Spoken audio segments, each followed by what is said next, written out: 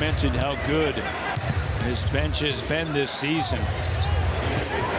They play at a blistering pace, and so it's not just about the 5 you have to have 10. 5 years old, so they still have a lot of room for growth, but sometimes it's personnel again that can change that mindset. But they are having that straight out of Compton. I thought she was going to give me a little NWA, but I like the way you mixed it together. Here's Toppin, two-handed slam. You know he does that. Doug McDermott McConnell. I used to tell DeMar, I say, I came from where we walk on concrete. You're around beaches and palm trees, man. I've never heard, but then I found out about the real California. Brown, tons of contact, no call.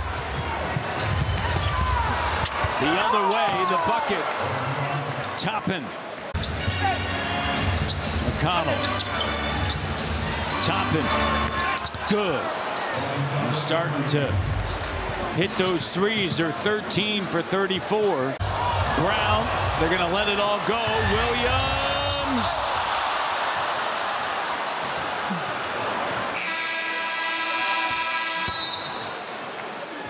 High up top. Jackson doesn't finish. Toppin. Here's McConnell. Back over to Obi Toppin.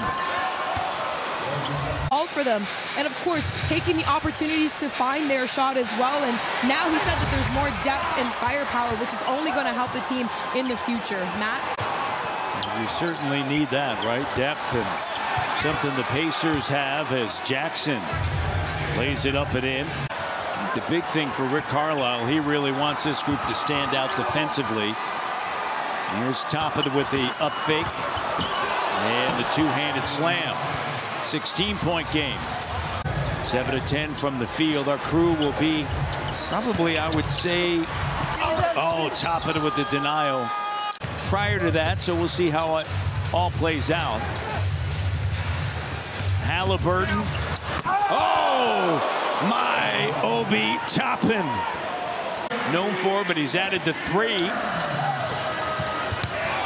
Toppin.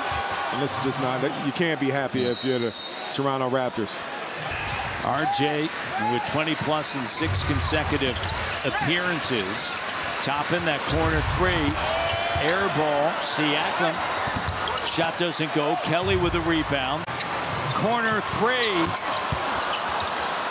RJ saves it. Heads up play, but scooped up by Halliburton. Toppin.